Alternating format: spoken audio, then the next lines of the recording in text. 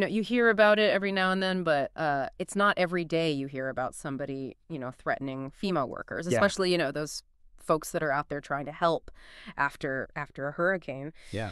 But that's exactly what happened recently in North Carolina following Hurricane Helene. And this whole thing, this incident where this man was arrested for allegedly threatening these aid workers, it really it makes you wonder what could lead somebody to lash out at these people who are trying to help. Yeah. It's a head scratcher for sure. Yeah. So, we dug into this a little bit, and it turns out that this situation is sadly just one example of a much bigger problem, So today on the show, let's dive into this specific incident, the arrest, what FEMA is saying, and what it all kind of means in the context of, safety concerns and the very real dangers of misinformation, especially during emergencies. So here's what we know. Okay, so 44-year-old William Jacob Parsons from Bostick, North Carolina. He was taken into custody near Lake Lure. Okay. And he was allegedly making threats against FEMA workers who were there, doing their thing in the aftermath of Hurricane Helene. Right. And to make matters even more intense, Parsons, he had both a handgun and a rifle on him at the time. Oh, wow.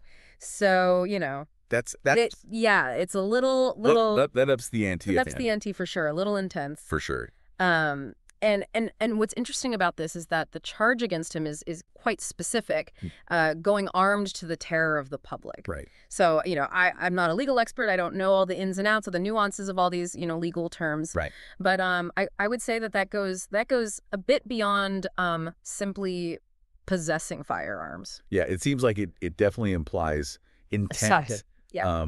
To intimidate, cause fear, which again, adds that whole other layer to this whole thing. Yeah, it makes you wonder, what was his motivation here? Right, exactly. Was this truly directed at FEMA, or was there something else driving his actions? Right. Thankfully, it seems like nobody was hurt. Okay, good. Parsons was released on bond. Okay. And investigators, they believe that he acted alone. Okay. But it definitely raises some eyebrows. You know what I mean? It raises concerns. Yeah, absolutely. Yeah. And this incident has led to some very real consequences. Okay. We don't know for sure, but it seems likely that in response to this and potentially other security concerns, FEMA announced that they'd be making what they called operational adjustments to ensure the safety of their workers. Yeah, I saw that statement, and I don't know, that phrase "operational adjustments" really stuck out to me. Right. It felt intentionally vague. A little bit, yeah. It could mean anything. It could mean, hey, we're going to have more security. Right. It could be shifts in how and where they distribute aid. Yeah. The bigger question is, what impact might these adjustments have on the very people that desperately need this aid? Yeah, that's the tough part. Could it slow down these relief efforts? Yeah. Could it make it harder for people to access this help? Right. It's a tough thing to balance. We got to make sure that the aid workers are safe. Right. But we also have to make sure that the people who need help can get that help. Absolutely. And to make things even more complex, Governor Cooper, he issued a statement highlighting what he called significant misinformation and threats to response workers that have been circulating since the hurricane hit.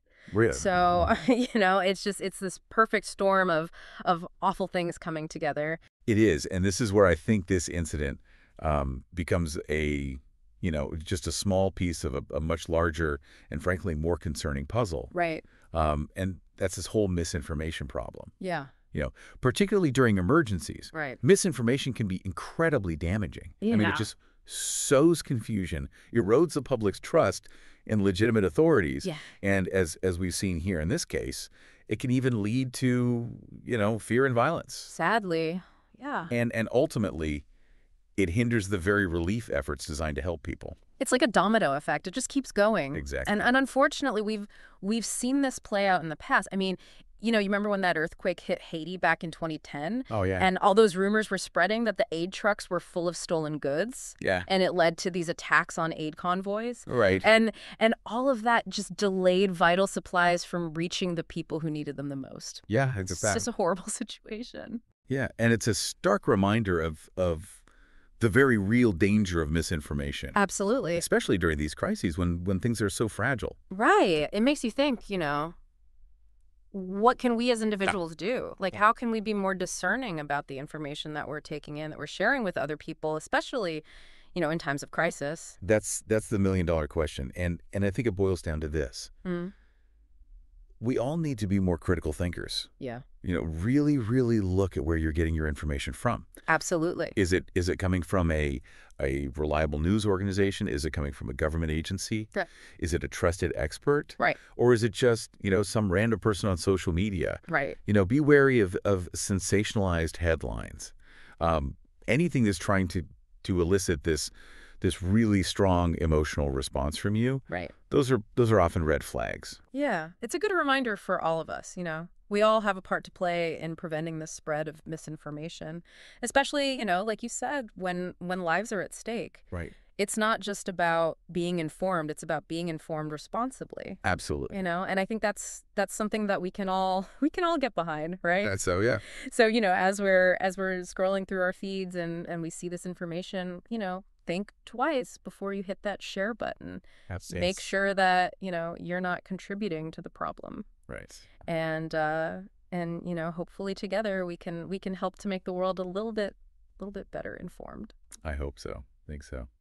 All right. Well, that's going to do it for this deep dive. Thank you for joining me. Thank you for having me. I hope everybody out there has a great rest of your day and stay safe out there. We'll see you next time.